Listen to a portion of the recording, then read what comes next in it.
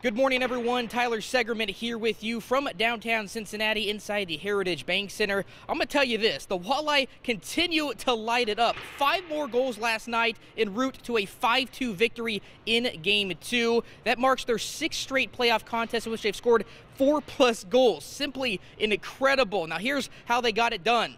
The veteran John Letherman in net as he alternates games with Sebastian Cosa. Many Toledo fans making the trip down and bringing some Huntington Center energy to Cincy. And it paid off early. Just 2 minutes into the game, Brett McKenzie going behind his back for Thomas Ebbing, who wrists it through. His first goal of the playoffs puts the Walleye ahead. Later in the period, Trenton Bliss behind the net finds a cutting Gordy Green, and just like that, Toledo doubles their advantage. Second period now, it's 2-1. Andrew Sturts dangling and hits Drew Warad in prime position. Everyone lighting the lamp this postseason. Now the Cyclones would cut the deficit back to 1 in the third, but off a turnover, the Walleye start a rush, and TJ Henzik connects on the stick side. An empty netter would seal the deal as the Walleye win again 5-2 and are now heading home with a 2-0 series lead.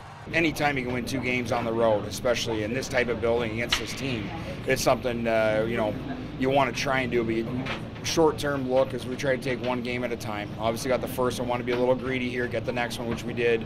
Now we go back home. We just have to make sure that we're businesslike. We know it's going to be a tougher game Wednesday, toughest one of the series, and we have to be ready for it. We just have that swagger that we've had all year. That what we had going on that streak.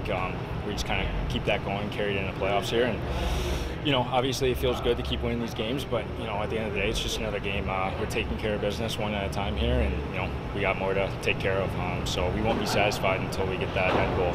Toledo now possesses a huge advantage as this series now shifts to the Huntington Center for Game 3 on Wednesday. And I can only imagine what that atmosphere is going to be like. Cowbells, glow sticks, rowdiness. It's going to be nuts, and I can't wait for it. Until then, though, that's all for sports.